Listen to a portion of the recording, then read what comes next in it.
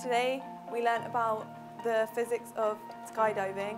My favourite part about the day so far has probably been learning practical element, because we don't really get that in schools and it's a different experience. I think it's more fun learning in an environment like this because it allows you to put what you learn into practice.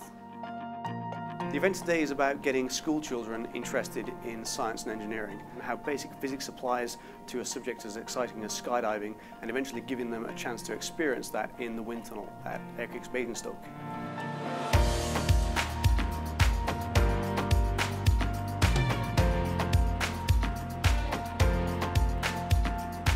We brought them here today so that they can learn more about the physics of skydiving. They have to learn about it for their GCSEs, so it's a fantastic way to get hands-on experience and actually experience it themselves and have a go themselves.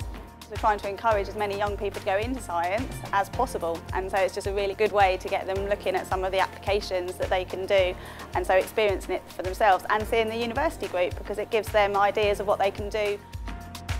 The children will take away from today a knowledge of skills required for skydiving, basic body positions and the reasons why a certain body position might be stable or unstable, or you might fall faster or slower in a certain body position due to the influences of weight and drag. I think the STEM subjects are useful for a whole manner of different things. It instills basic sort of problem-solving philosophy in school children, which they get to apply in their everyday lives.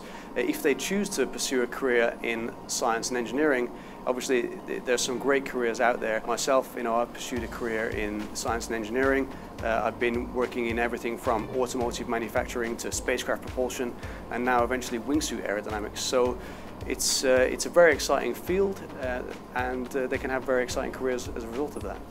I think events like the event today are absolutely critical in inspiring school children to follow these kinds of careers.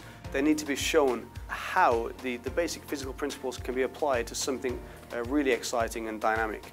What I really enjoy is trying to convey my passion for skydiving with my passion for science and engineering and bring the two together. It's an attempt to try and combine skydiving passion and an academic passion in a subject that can inspire the next generation of scientists and engineers to get into the subject.